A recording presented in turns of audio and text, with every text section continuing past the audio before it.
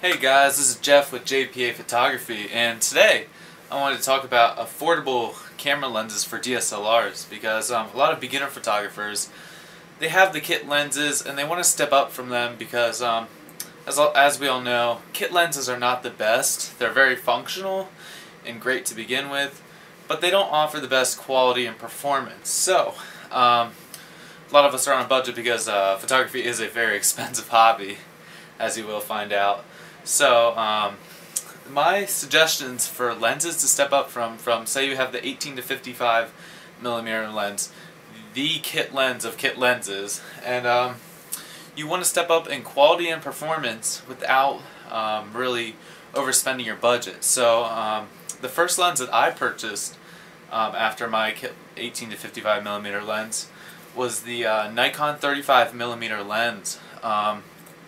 This is really what I call the most bang for your buck lens that you're going to get in photography, as well as the Nikon 50 millimeter. Now if you are a Canon shooter, they make the 50 millimeter 1.8 as well, but they do not make a 35 millimeter. So I'm sorry for Canon shooters out there, but Nikon offers a 35 millimeter, and I really like this lens because the quality of it is you can't beat it for the price.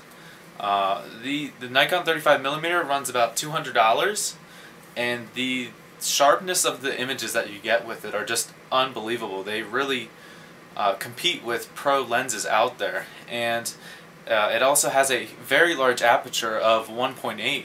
So it's also fantastic at for nighttime photography, which is another reason why I bought this lens. And this is probably, I would have to say, the best money that I've spent on photography, because 200 bucks for a lens like this, you cannot beat it. Now the 50 millimeter, these are both prime lenses, meaning that they do not zoom.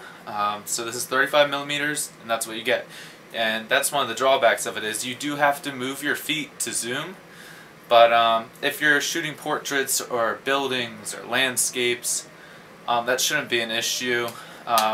It just depends what you're really looking to do with photography and if this lens is right for you or not.